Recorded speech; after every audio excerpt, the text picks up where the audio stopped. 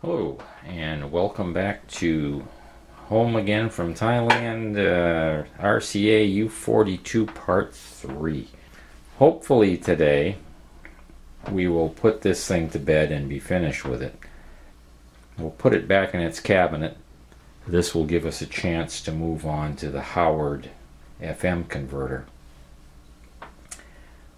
When I was preparing for this video, or part of the delay in getting this video out was I was waiting on an item from eBay, and it's this WaveTech model 4040A 20 megahertz sweep function generator. I have had experience with B&K products before, and typically they're not the greatest equipment on the face of the planet. Very bottom end. I believe a lot of their stuff is just made from Chinesium and rebadged when it gets here to the United States. But the price was reasonable, and this is, after all, the $10 test bench. This job that we're about to do with trying to open up the IF bandwidth of this RCA could be done with either one of my spectrum analyzers that have sweep generators in them, but nobody in their right mind is going to go out and spend $12 to $15 or even $2,000 for a spectrum analyzer and sweep generator to do an alignment on an All-American 5. It doesn't make any sense, and those probably have broad enough IF transformers that this experiment I'm about to try isn't necessary anyway. This RCA appears to have very sharply tuned IF transformers, and appears to my eyes, or my ears, to have constricted audio. Looking at the schematic, there is actually a notation here on the schematic where it says oscillograph connections vertical high to this point, ground to chassis. I believe what they're alluding to is using either a sweep generator of some fashion or tuning the signal generator back and forth to broaden up the IF curve. And in fact, in the rest of the documentation for this unit, it has an alignment procedure, how to line everything up here. And it says, for additional details, refer to booklet RCA Victor Receiver Alignment.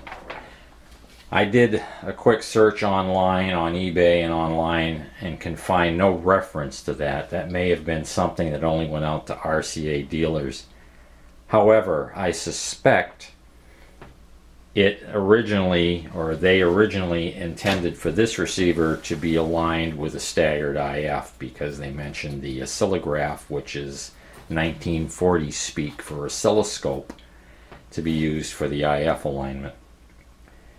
And briefly getting back to the BK Precision, I waited here almost 5 days for it to be delivered. It was literally 18 to 20 minutes away at the FedEx facility in Londonderry, New Hampshire at the Manchester airport.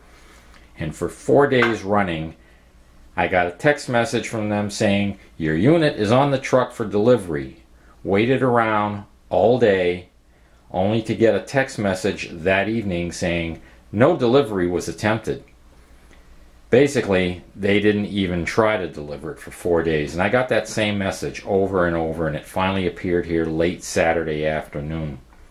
Guys, if you're going to ship something, two companies to avoid, FedEx and DHL. They are hopeless. Absolutely hopeless. Something shipped via UPS gets here when they say it's going to come here. This unit, like I say, it arrived at the Londonderry facility and sat for 4 days, and every day they told me it was on a truck, and for 4 days or 3 days it never came. It showed up on the fourth day. Just hopeless. At any rate, I hooked up the BK Precision because it was relatively inexpensive. And what I should have gotten was a curve that looks something like this, an IF peak. Now, what I did get was this. And I farted around and played around and kept trying to figure out what I was doing wrong, and I kept saying this thing looks like it's a retrace issue. Then the light dawned, and I took a look at what was supposed to be the linear ramp coming out the back connector on the B and K. And the linear ramp is there to provide your X sweep on your scope. You put your scope into XY mode and directly input a voltage, a linear sawtooth voltage, to provide your X sweep, and your Y sweep is what your demodulated signal out of the receiver should be. And this is what I had. And you notice that it has a nice curve in it. That is nowhere near linear, not to mention this horrible up and down noise, the broadening of the sweep. That's noise. And what that results in is the trace on your scope going back and forth, back and forth, back and forth, where it should be a single linear sweep going in that upward direction of the sawtooth, and the sawtooth should look something like this. So you have an upwards ramp and an extremely fast return to zero, and then another upwards ramp, and that upwards ramp coincides with the increase in frequency from your sweep generator, and it sweeps through the frequency as the trace goes across the screen, and you get this nice hump that shows your IF curve. There is no maintenance information, no schematic, nothing available online that I can find for B&K. Their website has all kinds of owner's manuals or user's manuals, but nowhere could I find any information. Now, this was sold to me as working properly, so what it's going to do is go back, and I am simply going to return it and say, give me my money back. This thing does not work as intended. Again, I could have done all of this video using my spectrum analyzers downstairs, but I said no, nobody wants to spend that kind of money. So what I did is I grabbed my old WaveTech arbitrary waveform generator. Now, this is a synthesized arbitrary waveform generator. It says 100 megahertz on it, which is kind of misleading. It's 100 megahertz clock speed. It'll reproduce a 50 megahertz sine wave after a fashion. Don't get fooled by those specs. Find out what you're really getting. At any rate, this was a fairly expensive unit when it was new. I picked it up for, I think it was around $300 several years ago. Again, not a $10 test bench item, but these can probably be had a lot cheaper today. Now, WaveTech, be careful with WaveTech. I have had so many pieces of faulty WaveTech gear. I rate them right up there with BK Precision, or down there with BK Precision. This one, however, works reasonably well, even though the spec is misleading. It does have a very linear sweep output for the X of my scope. It's got the RF output, and I can set my start and stop limits, and I'm going to start at 445 kilohertz and go up to 465 kilohertz, so the 455 is in the middle of the sweep. And by using the sync output and connecting that into the RF, we can put a marker on the screen exactly at 455 kilohertz. It allows you to do that. It's in the programming of the unit. So for the purposes of our experiment, this little unit should work out very nicely. But again, it's a little bit pricey and certainly falls outside the realm of $10 test bench. But it was the cheapest thing I had on hand that will function for this experiment. We can't use the precision sweep meter right here simply because that only goes down to 3 megahertz. Its intended purpose was for television and FM alignment. Does a remarkably good job for something, well, the other ones were built in the late 40s, but something from the 40s, and I think this one dates probably to early 50s, does a fairly good job. Excuse me, my voice is going away. So to start out, what I'm going to do is use a standard signal generator, my voltmeter. We're going to connect it up to the radio, and we're going to do a standard alignment using the old standby method of injecting a 455 kilohertz signal with a tone using the voltmeter to simply peak the IF transformers. We'll go through that. Then we'll take a look. We'll hook up the sweep generator, or excuse me, we'll hook up the sweep generator. What can I call this sweep generator? It's a waveform generator. We'll hook up the waveform generator and the scope. We'll take a look at what the waveform of the pattern of the IF sweep looks like. Then we'll try to fatten it up and see if the audio improves on reception. And again, you got to bear in mind I have one station that comes in with any kind of signal strength in the valley here. Not to mention all the noise from all the equipment in the house, switching transformers, computers, routers. I guess I could go around and turn everything off in the house that isn't analog. Well, I know I can't because the wavetech's all digitally synthesized. So we're going to have some digital noise in here to contend with on the AM band. We will do the best we can. I did, to be perfectly honest, or what's the word I'm looking for? Oh hell, my old brain doesn't work anymore. Just to be upfront about everything, I did take this receiver downstairs. I did set up my spectrum analyzer. I did a sweep of the IF after I had aligned it using the signal generator and the voltmeter.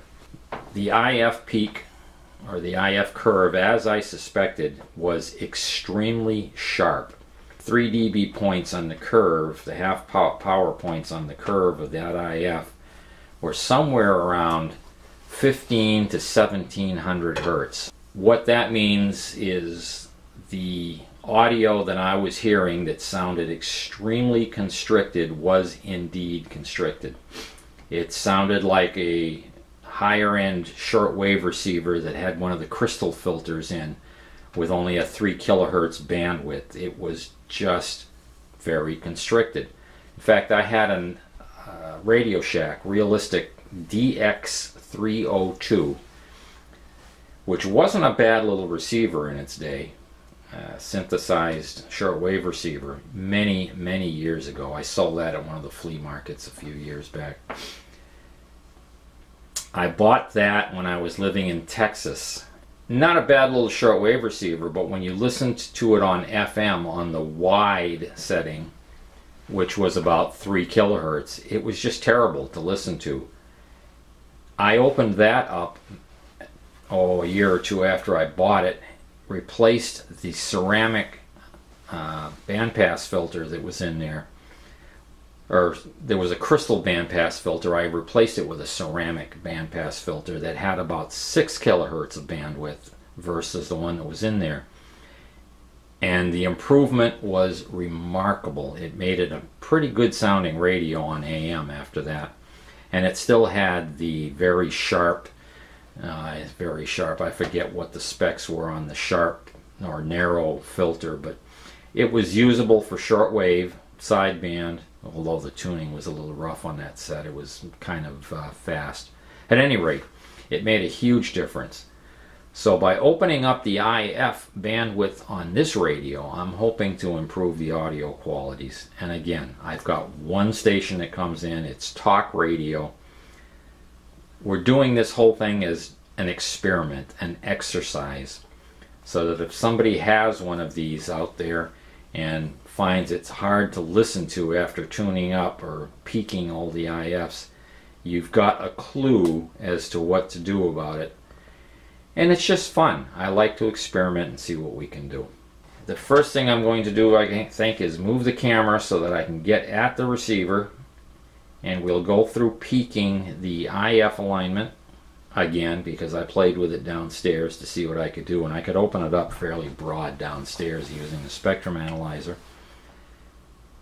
So we'll re-peak it, listen to it, then we'll use the WaveTech to put the IF curve up on a scope, stagger tune the IF cans, open up the bandwidth a little bit. Now we will lose a little bit of sensitivity and we will lose a little bit of selectivity. However, it won't be that bad. It should still be more than selective enough for the AM band, and it should give us some improvement, or as much as can be expected with this 1940s speaker. It should give us some improvement in the audio quality. It should be much easier. I'm going to move the camera and we'll get started. Alright, we have the signal generator set on 455 kilohertz, more or less, up here on the signal generator. You can see it. We have the voltmeter set up, connected. Can we see that? I guess that's visible. Yep. We have the voltmeter set up so that we can see what's coming out of the detector, the AM detector on the radio. If I... Why am I not getting anything here? Did I disconnect it? Oh, yes, I did. I disconnected the... There we go. Oops. I have an attenuator set up down here just to make my life easier, so that I don't have to keep reaching out in front of the camera all the time. And you can... That allows me to attenuate the signal here locally, so that I can attenuate it. Those can be picked up at the flea markets fairly inexpensively. Excuse me. I'm also going to be watching the tuning eye. You won't be able to see that on the camera, but I can watch the tuning eye for AVC, or automatic volume control action. We don't want to drive the receiver into the point where the automatic volume control is pulling the signal down. That'll give us false indications on the tuning, for one, as well as altering the IF curve slightly. It changes the capacitance of the tubes as the grid voltage changes. Some people think that's not important. Other people say, well, it can affect, you know, how well it receives under strong listening conditions or under weak listening conditions. Easy for me to say. Standard or common wisdom, what's the word I'm looking for? Conventional wisdom, thank you, came out of somewhere. Conventional wisdom says keep the AVC voltage as low as possible, or the AVC action as low as possible, and do your tuning there. So that's what we're going to do. And that's too much. Okay, we have a little bit of voltage showing on the scope, or the meter. Let's see what we can do to peak it. That's no good. This thing is so sensitive. I'm assuming it's the metal that's in here that's causing that, or maybe this is so old it's gone conductive. Let's take the metal out and see what happens. Wow. That appears to have gone conductive. That's not good. I guess it's time to retire this thing. That's what happens and someday I'll do another video on Q meters. This is what happens when you use the wrong plastic for coil forms as well. It can seriously degrade them. I'm going to go down, and I just purchased a brand new diddle stick kit. I'm going to go down and get a new diddle stick. Hang tight, folks. We have our new diddle stick kit here. I was on Amazon the other day and spotted this, and I said, yeah, I think I need a new set of these. And best of all, it's not made in China. It's made in Taiwan. Trust me, the difference between Taiwanese Chinese and mainland Chinese is light years. But I'm hoping this is a decent set. I'm not saying they don't make some stuff that is kind of manky, but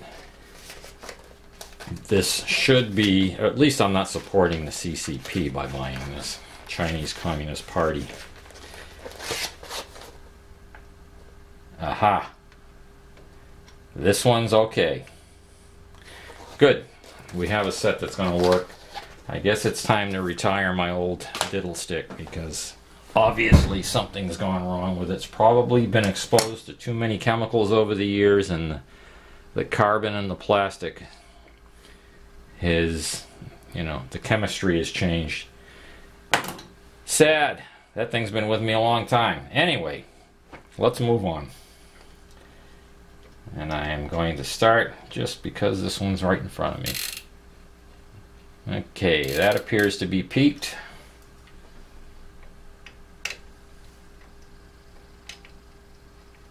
Come on, get in the slot. And normally I would do this offline, but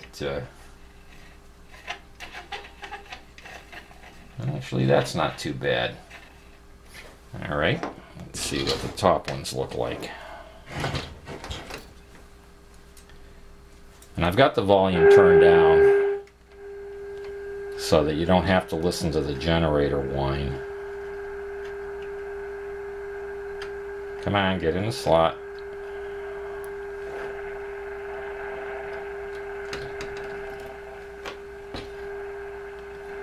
Actually, these look pretty close.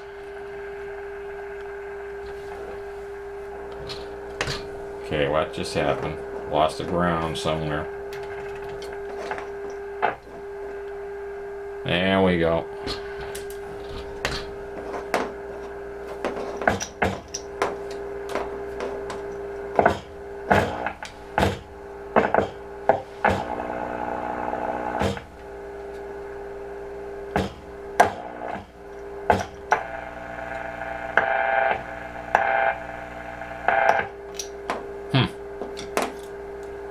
Hang tight while I figure this out.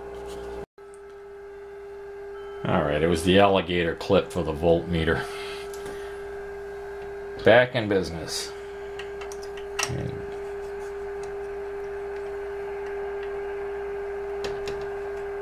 Oh, come on, get on there.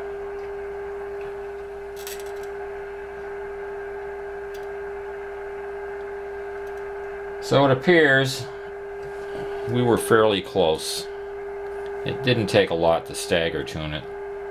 It took a lot of diddling, but it didn't have to be far off of alignment to open up the bandwidth a little bit. We'll try it a little bit higher. The tuning eye is still mostly open. Just a little more signal strength, and we'll do one more tweak and then we'll move on. Yeah, I got a tiny bit out of that one. It peaked just a little bit.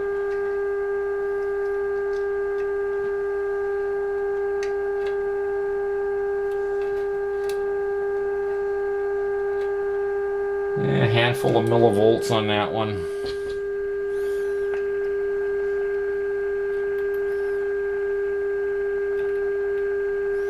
Nothing there.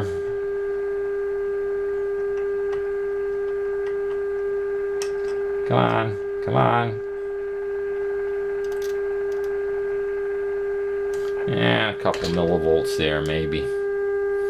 Alright, I am going to set up the WaveTech.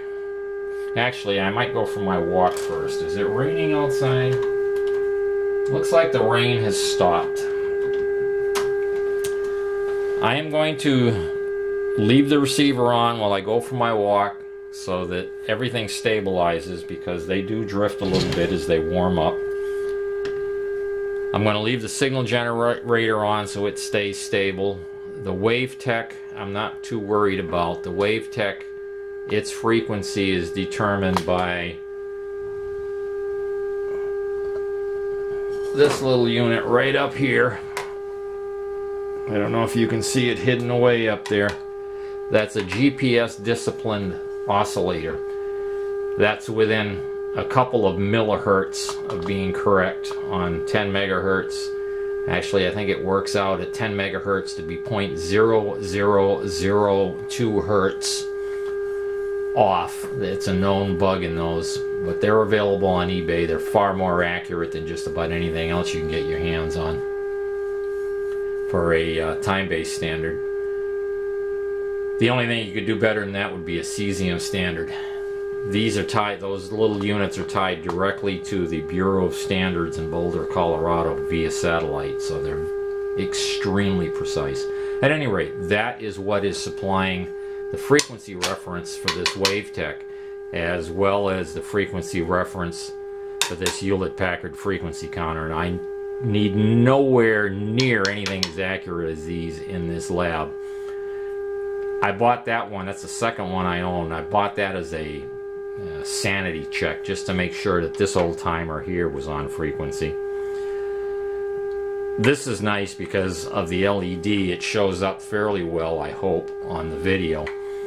These LCD units are virtually impossible to see when you're doing a video. Much faster time base, much more accuracy, couple more digits of accuracy, but again, absolutely not needed. A $20 frequency counter is more than sufficient. I tweaked this thing in several months ago, and when I checked it against the frequency standard after months of sitting down in the basement and not being used, at 10 megahertz it was off something like 2 hertz. So let's face it, that's dead nuts accurate as far as working on this equipment goes. And again, this has an LCD screen. You probably won't be able to see it on camera. That's alright. We're just using the outputs as a sweep generator, so no big deal. Oh, that was another thing about that B&K. The time base on it was so slow. When you got down to the 100 hertz or a kilohertz region, 1 kilohertz or 100 hertz or 10 hertz, I thought the unit was not operational when I first got it out of the box, because I punched up those frequencies and I was sitting there waiting and waiting and waiting, and nothing was appearing on the frequency counter. And I went back up and checked it on the high end of the band around 2 megahertz or something, and it would be blinking away on the time base. I'd go back to 2 hertz and there'd be no display, and I answered the phone, started talking to my buddy, and a few minutes later I looked back at it, and there was a reading on the frequency counter display. Turns out it takes like 10 to 15 seconds sometimes to update the frequency counter at the lower frequencies. Absolutely useless. What I ended up doing was connecting it to this Hewlett-Packard counter, which has an extremely fast time base, and I was able to set it up easily at 455 kilohertz. But trying to do that with its internal counter, you turn the control and wait, and you find out you're overshot. Then you turn the control back and find out you undershot, and then you turn it again and find out you're overshot. It was just hopeless. I still would have kept it. I still would have used it because it was relatively inexpensive, and I have a frequency counter up there on the shelf. Turned on this noise. But that so-called linear sweep output was broken or non-functional or something. If anybody has one out there, take a look at it on an oscilloscope and tell me, are they all like that, or did I get a faulty one? I don't know. Knowing it's B&K, they're probably all like that, is my guess. Okay, I'm going to go for my walk. If I don't do that, my blood pressure goes through the roof, and part of this video will be me laying on the floor doing the kibbe. So we've got to get my blood pressure down. We'll get my walk out of the way, and we'll come back after everything's warmed up and stable, and we'll do the alignment using the sweep generator and see what it does for the audio.